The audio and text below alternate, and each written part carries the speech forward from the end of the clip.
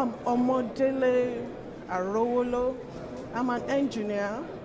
I work for the Civil Aviation Authority of Nigeria.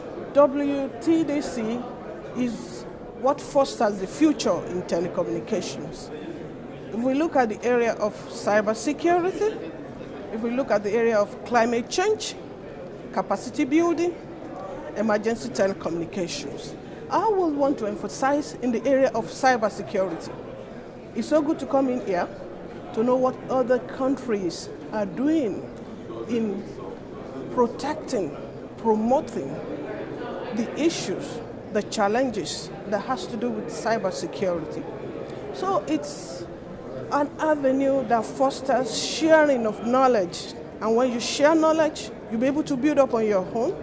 You'll be able to break the gap in your own and be able to move forward as part of a global community. And at the same time, when it comes to capacity building, you will know what your area is lacking. Because I'm from a developing country, you'll be able to build up on some of the things that others already are doing that we are yet to do.